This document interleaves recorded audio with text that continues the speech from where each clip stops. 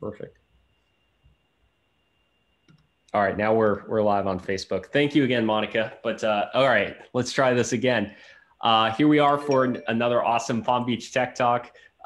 We're excited to have James from SKOUT Cybersecurity on with us today as their Director of Marketing. We're going to get right to his presentation, so going to be very brief as far as the introduction here. Of course, this event is all part of our mission to build South Florida into a tech hub. That's why we exist as an organization. That's what we do through all of our different events. I want to take a moment to introduce our sponsor for the Tech Talk tonight. That is Carey Stamp & Company. We actually have Carey Stamp here with us. He is a financial advisor based here in Palm Beach County, but also is a tech startup founder himself. So Carey, thank you so much for supporting the event, and happy to hear a little bit more about what you do. Thanks, Joe. As a financial advisory firm, we have 9 financial advisors, offices here in South Florida, Stamford, Connecticut, in Chicago. We actually have clients, and we're very good at doing the virtual client work because we have clients in 27 different states. Our average client's been with us for more than 9 years. And last year we had a 98% retention rate amongst our clientele. We help them with their investments, their asset management, their estate planning, their tax strategy, their insurance, and all of their other financial strategies. Whether you're just starting out or you're a near retiring tech entrepreneur, we can help you. We have advisors that work with folks at all different levels. I love technology. I don't understand half of what you guys talk about, but I love working with tech folks. So thank you for letting me sponsor tonight. And I look forward to hearing a lot more about cybersecurity because I know how important it is. Well, that's one of the reasons we're on these calls and these events, Carey, is not because we know everything, but obviously to learn something about it. So thank you so much, Carey, for sponsoring. And of course, this event, as all of our events, is a part of our community creed, is to wholeheartedly welcome everybody to our events as we intend to build a welcoming, collaborative, and inclusive community for all. If you are interested in learning more about what we do with our community, you can go online at palmbeachtech.org. Also want to give a shout out to our members who support our organization year round, and also events like these. Some really awesome companies and some really awesome name brands there that you see. And if you're interested in becoming a part of our membership, either as an individual or as a corporation, you can go to palmbeachtech.org. You can click the membership button. We have a number of really awesome benefits and ways that we work with our companies and our community on a regular basis. And for those who are just looking to get more engaged and involved, we have an awesome series of events that we are actually going to take a break from for the holidays in a couple weeks, but we're going to be right back and at them in January for a lot of these really awesome events. So with that, I want to get right to James. Thank you so much for joining us here today. A former Boca Raton resident, now currently in New York City. I throw from the Empire State Building, I believe. But SKOUT Cybersecurity has been a 3-year member of Palm Beach Tech and has been a really great supporter of a lot of the things that we've been doing. And they built what is known as an MSSP, managed services security provider, over the last several years, really being at the cutting edge of some of the technology that helps defend some of the growing companies here in South Florida and companies all over the world from the ever-growing list of bad actors out there. So James, thank you so much for joining us today, and look forward to hearing your presentation. Great, thanks. Thank you so much, Joe. Yeah, so I'm really happy that we have a pretty diverse group of backgrounds on here today. So I think my presentation and demos that we'll get into sort of fit for everyone. So just to jump in here, I have a couple slides. So today we're covering hacking demos and some security best practices. I think everyone can leave here with some things that you can do for yourself to keep yourself safe and protected. And with that, I will get right into it. Just pull it up so I can see it on my side. Oops. a moment here. All right. So my name is James Hatzell. I'm the Director of Marketing at Scout. With saying that, I do have a more technical background than most directors of marketing. So I just want to set the scene here, the cyber landscape. I think that this is important context when discussing anything cybersecurity. As we move over the past 20, 21 years, we started with just desktops, laptops. 2G was fast. Hackers were really just using tools that were already out there. We usually refer to that as like script kiddies, meaning people who just use scripts that are out there to hack. Applications were just client server applications. Things were more simple. Attacks were intrusive, but they didn't happen that much. They're mainly targeting large enterprises. And then as we moved in through like 2007 and 2014, we had things started to change. We're moving more mobile, eventually to the Internet of Things, 3G, and eventually to 4G. The amount of data just tremendously increased from an exabyte to zettabytes. We have like people moving from Facebook, or like we moved from AIM in 2000 or other messaging based communications to Facebook, Twitter. Now we have like TikTok and Instagram. But the hackers and the hacking landscape has also changed as well. And now in 2021, it's no longer the Internet of Things. We call it the Internet of Everything, meaning everything's connected, including, it's not just smart lights anymore. It's everything you could possibly imagine. Everything is automated, and there's actually been more data created in the past 3 years than in the history of mankind, which will always remain true if we continue on the path that we're projecting. So you just think about how crazy it is and how much data there is out there. We've also, like, our perimeter, what we call it, like in security, we talk about the perimeter. So it used to be, you'd have like a computer system lockdown or like a network lockdown. And then you move to like firewalls, and you lock down like a network, a corporate network, and you want to keep people out of your corporate network. And then this sort of shifted to like hybrid cloud in like the past 5 years, where you have things that are on a cloud network and things that are internal. And now, like with Zoom, work from home, we're all on our laptops. We don't have that corporate network. We don't have that firewall. So the perimeter is our own computer. And that's important context when we talk about the attacks and the new attack surface and how to stay protected from it. In addition to that, attacks are just massive. Like the number of attacks has gone straight up. The destructiveness from attacks has gone straight up. More data is getting leaked every day. Systems are getting locked out. It's getting bad. And before this started, we were talking about Amazon, AWS having their outage last week. Half of business applications are not usable, for a couple hours. I suspect very soon, and we're predicting at Scout that there will be some sort of cyber Armageddon in the next couple of years, where something really, really, really bad happens on a scale and a caliber that we've not seen before. Not just information getting leaked, but think major power system going out or something like that. Something like that will likely happen. I don't want to scare everyone, but that's like the direction that we're heading. Now that, with the context of how things have changed, there's more data and more attack surfaces, and the attacks are getting worse. Let's talk about attacks. They are typically similar. 99% of all attacks are similar. And they're attacking 3 different things. So in cybersecurity, we talk about CIA, the triad. And it's a triangle. And whenever you're working on information security, you're balancing confidentiality, integrity, and availability of data. So if something's highly confidential, it's less available because it's harder to get to. The more you encrypt it, the more layers and passwords you have to type in to get access to it. So it's a balance between things. But we can also look at these same concepts from an attack perspective. So attacks are trying to do 3 different things. They're trying to steal your identity, execute something on your systems, or deny or do some sort of denial of service attack.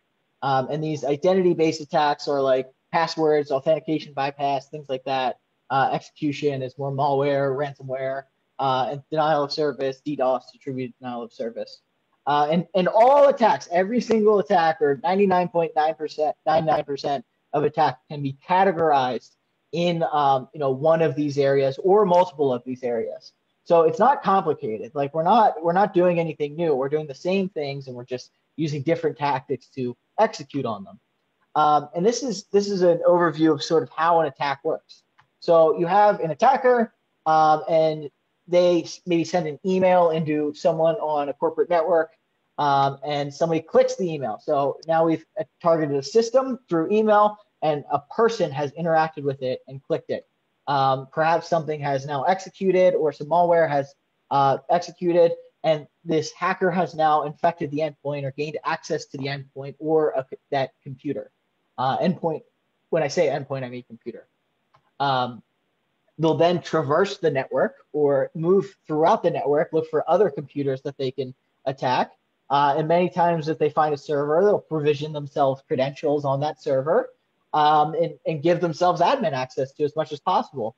A key thing to note here is hacks, more often than not, are not happening like all in one day. They're happening over the course of a couple months. So the average time for businesses to detect some sort of breach is typically about 297 days, I think it is now. It's changed. The Verizon Data Breach Report reports on it every year, and it's usually around the same, around 300 days. So hackers are waiting, and they're gaining as much information as they can and giving themselves more and more access. So they'll then go back now that they've got the network figured out, they've got their own access, and they'll provision everything, and that's when they'll start to take on other people's identity, or provision their own identities, and they're impersonating someone, impersonating the CEO, maybe taking their logins. And that once they have that, they can start taking assets like data, or hurting their brand, or hacking personal accounts. And they'll take all of that information, whether it's credit card information. I know we said someone on here is in PCI compliance, healthcare records, IP, intellectual property, your code base, your whatever it is, whatever data it is that you care about. They're usually selling it on the dark web, is typically where this all goes. So when we look at attacks, we call things, we refer to the cyber kill chain in cybersecurity. I know that there are some security architects on the call, or people more familiar with cyber. They're probably very familiar with the kill chain. We have a simplified, like the kill chain is an industry description of like an attacker's methodologies. So what I have is a simplified version of the kill chain. So hackers will typically do three things. They'll get in, look around, and they'll act. And they're usually getting in through email, open RDP, which is remote desktop protocol, or a bug in an application or an unpatched application. They use automation and scripts, really, whatever toolkits that are already open, that they open source, to look around and find vulnerabilities. And then they'll steal data or encrypt and ransom information. So with that, I'd like to cover some of the biggest threats that we see in SMBs today. Business email compromise is huge. Basically, what business email compromise is exactly how it sounds. What would happen to you and your business? How much data could someone cause if they had full access to your email account? Think of how many times that you've sent private information. Think of what you can get a client to do by sending them an email. The damage that someone can cause with access to your email is massive, massive, massive, massive. I know we all like to pretend that we don't, send scanned documents with our social security numbers on it, or our checking account information, but more often than not, people have this stuff in their email. If you really think about it, you may have even done it yourself. You need to get something sent in by the end of the day. Somebody needs to pay you. You send your routing information, whatever it is. If you collect money over email, or someone in your organization collects money over email, their email account being compromised the damages that someone can cause are huge. And then ransomware is something that we're probably all familiar with. It's when you look at a computer and it has a big screen on it that says, pay me this amount of Bitcoin, or else we're going to delete all your data. So this is a big problem that is happening to small and medium-sized businesses. And then moving to the cloud as well. So as we've, the COVID's definitely accelerated a lot of the trends that were already happened, including the moving to the cloud. So cloud security, I just want to point out one thing, is usually the user's fault. And what I mean by that is if a system breach happens because an AWS server was quote unquote hacked or accessed, 95% of the time, according to Gartner, it is the person who installed the server's fault, not the hosting company. So it is an unpatched server or a system in the cloud. And I think that's an important distinction because it's important to have good IT teams and good cyber hygiene with you and making sure you're patching things and setting things up right and access control. But today I'm going to talk specifically about business email compromise. So I have a couple demos that I want to go through. The first is targeting users with open source intelligence. So basically, hackers, when people think of hackers, they'll often think things are very complicated, or that they're doing some magic stuff. But really, it's not that difficult. So you can probably, if you have kids, they're probably very good at this. But you can find a lot about a person online. So through their Facebook, their Instagram, their LinkedIn, their DNS records, information that's leaked from the dark web, you might be able to find their passwords. All of this stuff that's normal. You can even put in Google search queries for common server log file names that contain passwords and find unpatched servers that are easy to access and find the server password. So a lot of hacking is just using tools that we use legitimately every day. So I am going to stop sharing for a second, flip over here, and put my screen up. So what I have open is the open source intelligence framework. And what it is just a set of tools. Anyone can access this online to find information about someone. So what I'm going to do is demo how you can find information about a person, find their email address to target them with a business email compromise or phishing campaign. So I can go in, like just clicking around here, like I can go on social networks, find stuff about people. I can go, I'm specifically looking at email addresses right now. So I can go in and look for people's emails using these many different tools. So to demo right now, I'm going to open the email permutator, which basically is just an open source tool. It's probably like 20 lines of code. You can make it yourself, which creates basic versions of business emails. So I'm using this to guess someone's email address. So I'm going to type in Brendan Jackson at tryoutscout.com is a account that we use for demo purposes. And if you look here, you'll probably see the email format that you use at your business. We use it at Scout. Mine is jimmy@getscout.com. You can email me at that. So first name at website.com. So it's very common. So it's not that hard for hackers to find someone's email address if it's not out there already. So what I can do is I can actually take an email address and I can see if the email actually exists in the system just by using an email verification tool. Basically what the tool does, and there's a bunch here that are open for anyone to use and free to use. What this tool does is start sending someone an email. So it starts sending them an email, sees if they, if the server communicates with them, and that's how it can tell if it's a real email or not. So we do first name dot last name. The email does not work. So let's try first name only, and we'll do first name at domain.com. And we can see that is the actual email for this company, for this person.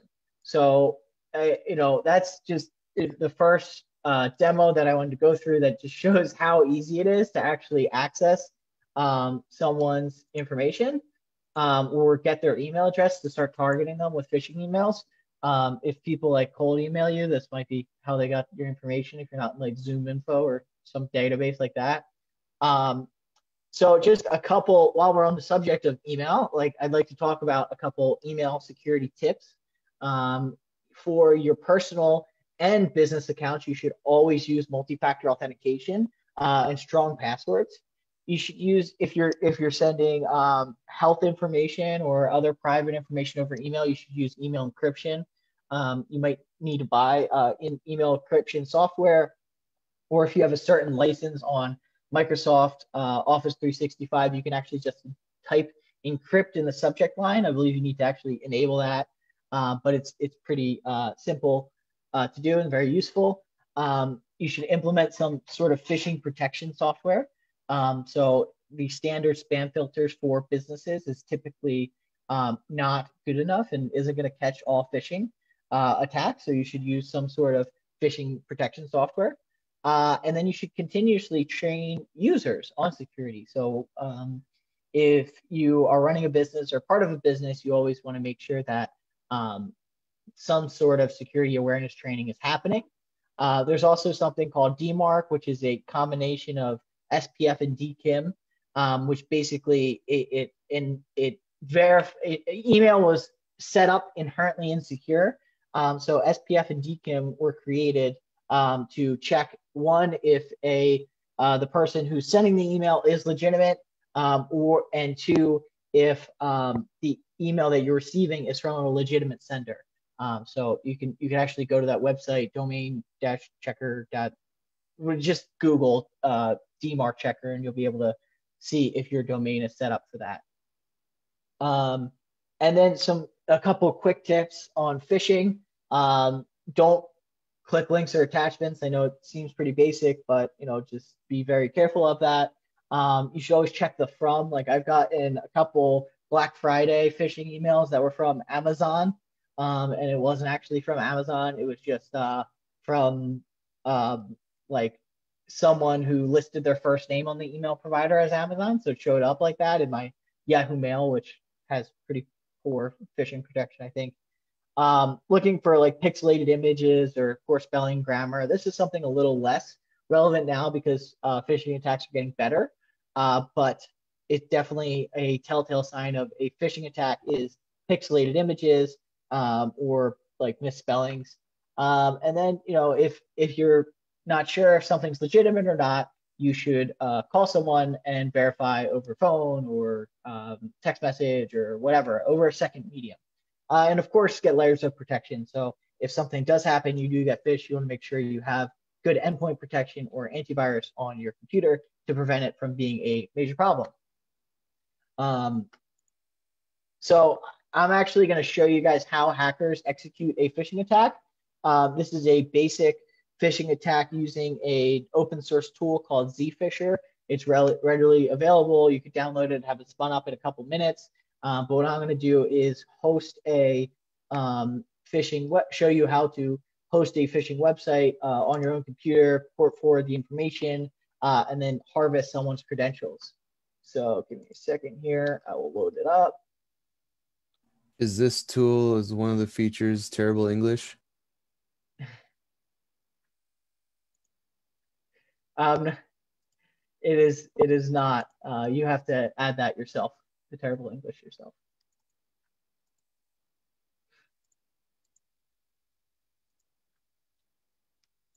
Okay, so now that I have this open up, you can see the Zphisher actually lets you select, like it builds phishing pages for you. It basically automates it. So you go to any website and you can press inspect source or view page source and save it as an HTML file, or save as page and then complete HTML, and you can have a local copy of the page. So you can very easily impersonate common pages like Facebook.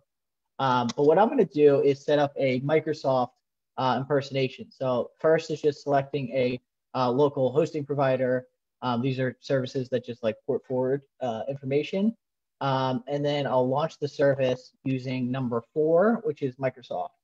So now I have this URL. If you really wanted to, you could spin up another URL, like a domain that's like Microsoft, or like you could do Microsoft dot whatever business.com with like one misspelling in it or something. And so you'll put the phishing link in there, and I'll send out this this fake phishing email. So now on the other end, I have a Office account that is receiving the email. So this is what it looks like when it comes in. You know, like if you are moving fast or you're on your phone or something, you might not notice. You can see that this is from an AOL email account, but it's actually showing up as Microsoft Security Alert because the person's just set the name to Microsoft Security Alert. So when you click verify your identity, at the top, you'll see that the domain name is completely off. It's, you know, that local, you know, that forwarded host that I set up, that domain that I set up, but the page looks like the legitimate Microsoft sign-in. So when I go to sign in here on the victim, the information is actually sent, and I can see the password in plain text sent over. I actually have the victim's IP address. And I've saved it, the information. And what that actually does on the other side when you're a client is it's going to forward you to the wrong password and have you, like it says, like wrong password, type it in again. So you just go and type your password in again because you thought you put in a typo, and then log in legitimately, and you don't even know what happened. But now I have the email address, which I got before through the open source intelligence. And I now have the password because I just fished the password from them. So I can go ahead and log in the account. And what hackers usually do when they log in the account, like I said, they don't make themselves known immediately. So they usually wait around and see what they can find. So what we see at SKOUT in our security operations center all the time is hackers will get into an account and they'll set up email forwarding rules. So basically, it's a legitimate Microsoft tool. You might have used it yourself before. It says any email that comes in containing this text or is from this person, forward it to this other address. So again, this is like a tool that you might use normally, but hackers use this to siphon out information. So I'll go and add a rule, and I'll call it like admin or something. So because people might not think like, oh, it's just admin rule, like the IT guy probably set this up, I don't really know. And then let's say I look through the account and I see information like there's this person's in accounts payable and they're doing lots of wire transfers. So any email that with the subject line wire transfer, I'll have it sent to my hacker account. Now, because I changed the name to Microsoft Security account, it actually shows up in the rule as Microsoft account. So this is like LabMill20. And I select it and it's saying forward to Microsoft account security alert. So if I'm just like a user and I'm not really paying attention, this might not look suspicious at all. But watch what happens when an email is actually sent in to this account with the subject line wire transfer. So let's say, it comes in, it's got the instructions, blah, blah, blah, blah, blah. If I go back to the AOL mail of my hacker box, I can actually see that the email was sent over to my account, and I now have that information.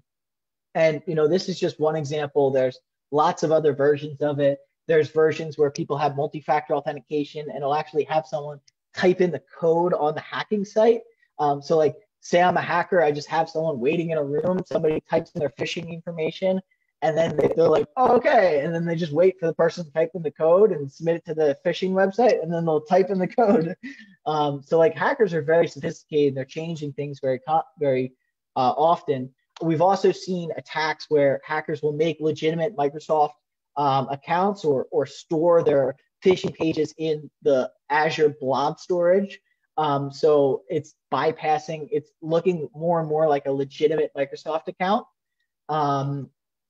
And I mean, I think that this just goes to show, no matter what your technical acumen or how familiar you are with security, how easy it is for hackers to actually do something like this. So I know we only have a couple minutes left, but I wanted to just cover one thing because I think this is really important and it's actionable advice that you can share with your colleagues. One massive, like the hacking that happens is business email compromise. But what we hear in the news or what goes down when somebody calls the FBI or when our security operations center calls the FBI is fraudulent wire transfers. So if you, are work with an accounts payable or accounts receivable department, you should put in or have them put in some other controls for wire transfers. Definitely do multi confirmations. You shouldn't ever have just one person approving wire transfers. There should always be another person involved with it. Look out for urgency. Someone saying, hey, they've hacked like their boss's email and they're saying, hey, we need to buy this property right away. We need to close it by the end of the day. I don't want you to leave the office till you do it. That's how these things have happened.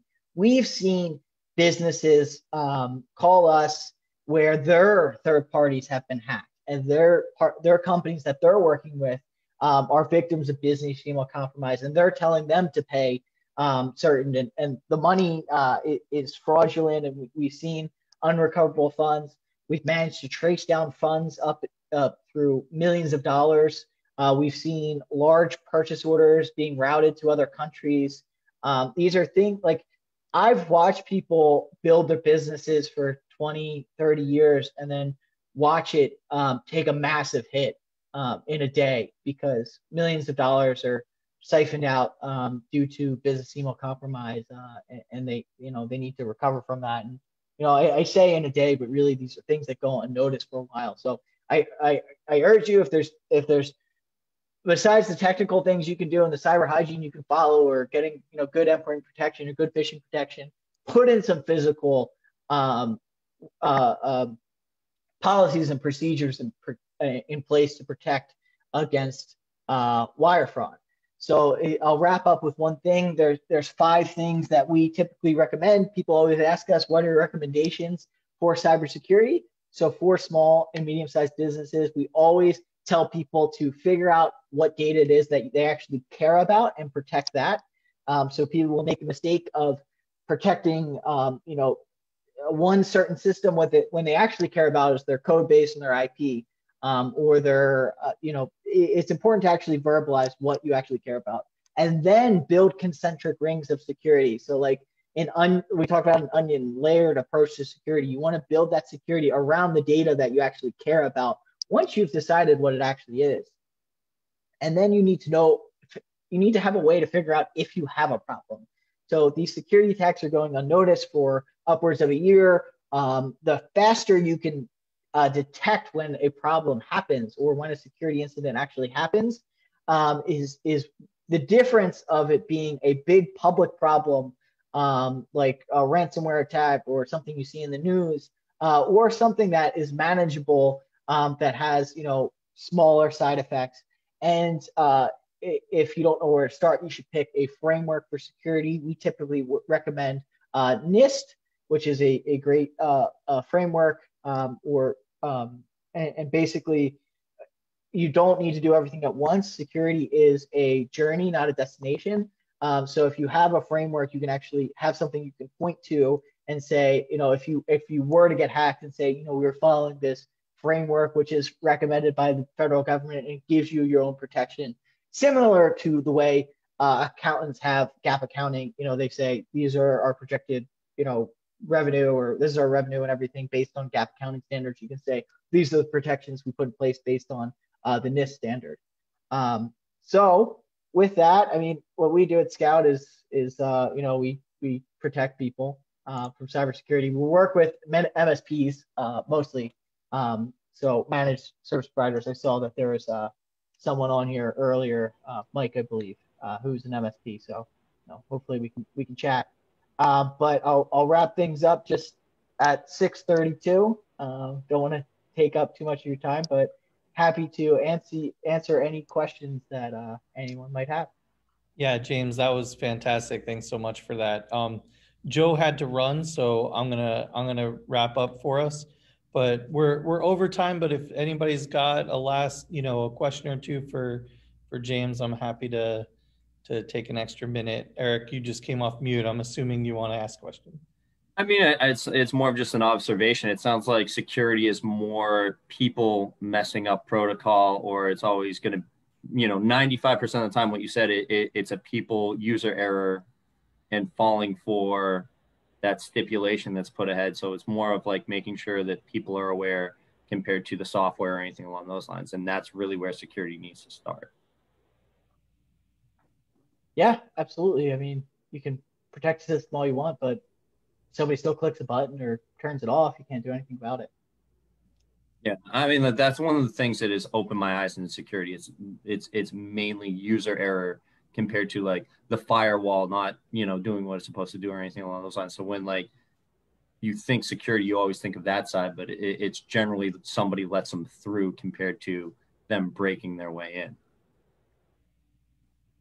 But, yeah, absolutely, I mean, and it's the responsibility of us as businesses or cybersecurity or IT providers or people to educate people in the business to prevent that from happening. So you can do all the technical stuff you want, but if you're not teaching your people how to protect themselves from security, you're missing the most important part.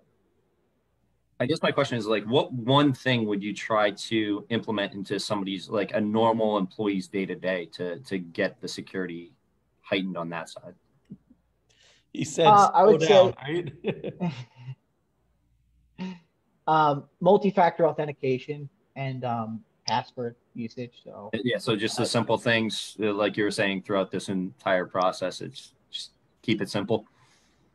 Yeah, you can solve like 90% of secure or 80% of security problems with 20% of the effort and budget. The 80-20 rule applies here as well. Like basic cyber hygiene, good endpoint protection, antivirus, good phishing protection, the two lowest cost products to protect yourself, and training, annual training for your employees is going to protect you from most things.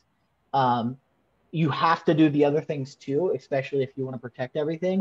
But if you don't have a good foundation in those three areas, you're setting yourself up for failure. Thanks, James. My pleasure. Yeah, this was fantastic. I'm just looking at some of the comments, like Murray and Dennis both were raving about what a great review this was in such a short amount of time. And I have to agree. I think this was one of the best cybersecurity presentations and great overviews. So thanks so much, James, for doing this. And Nikki put the link in the chat to getscout.com. So everybody go check it out. James, any last thoughts before we sign out? No, just if you have any questions or need help, don't hesitate to reach out. Well, thanks so much, James. Really appreciate it. And I've been dodging some bullets myself lately. So it was definitely an on point presentation. And we thank you. And I'll probably be in touch with you soon. Great. Thanks. Have a great night, everybody, and happy holidays. Thanks. See you, everyone. Happy holidays.